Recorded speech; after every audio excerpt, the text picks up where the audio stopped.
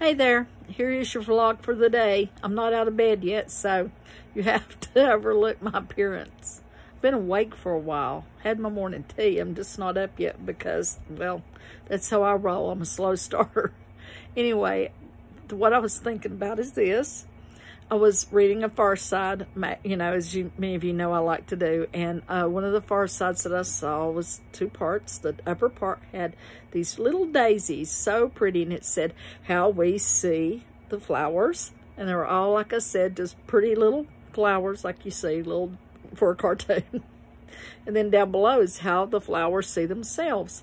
And each flower had a crazy, ugly face on it.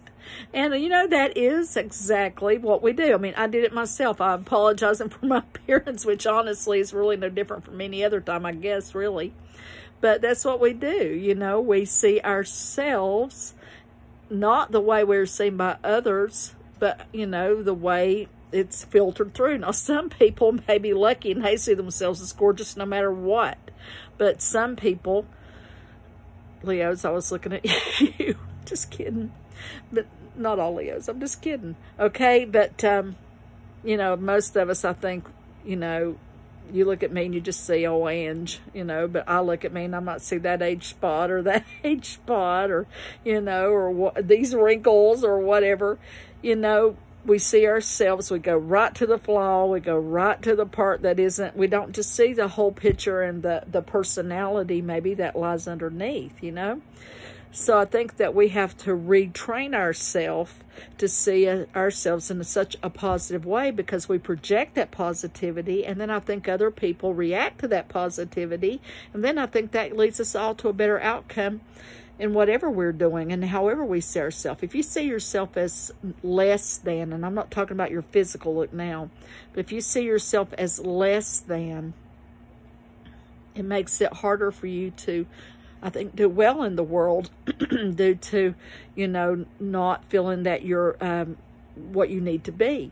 And I think, you know, you have to correct that. You have to start seeing yourself in a light that is a positive light, even if it feels really weird to do that. Now, you know, I've told you before, you look in the mirror every day and you say, good gosh, you're good looking, or some such thing. And I am serious as a heart attack. You need to do it.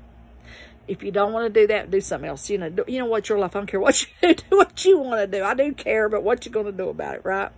So you got to kind of change your thoughts, and that's one step.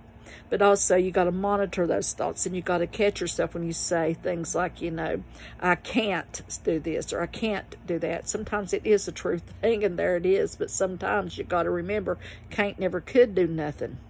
So you got to kind of change your thoughts and say, yes, I can. I can see myself as a beautiful person inside and out. And once you start projecting that, you know, the opposite works. You know, I used to, when I was a kid on the school bus, I saw this gal getting off the bus, and I knew a girl, and I thought, man, she is beautiful. That is a beautiful girl, you know.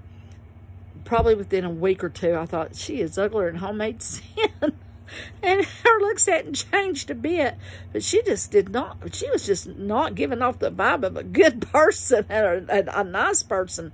She may have been, and I was a kid, but you know, her personality, and you probably know people like that too, just kind of ruined it. And she just became a person that didn't even look good anymore because of her snobby old ways.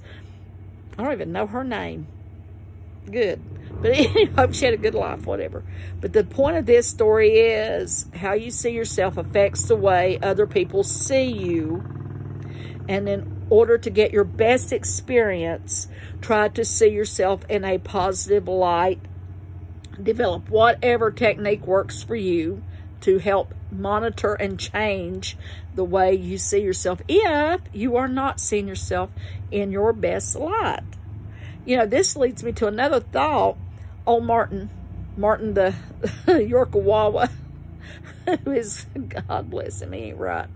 But, you know, he wants to bark at people and everything. And it's not that he's evil. He's just being a good boy and protecting us, you know, from the dreaded clients maybe that come and take up the space, you know. But really, he was raised by Chihuahuas. That's his problem. But anyway, really, it's sad because once in a blue moon, for reasons that nobody understands, he actually will walk to somebody and ask them to pet him. And I always tell people, pet at your own risk, but honestly, he's never acted badly when he does that. He really wants to be petted, and he's really sweet.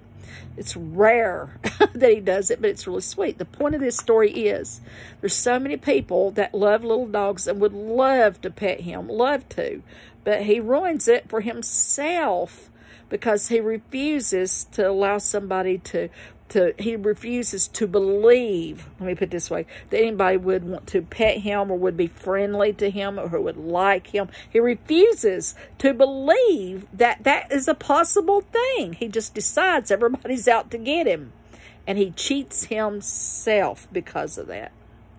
Okay, anyway, don't be a Martin. Don't be a Martin. Be a Kevin or a Susie who will just absorb all the attention they can get. Okay, that's it, people. That's the vlog for today.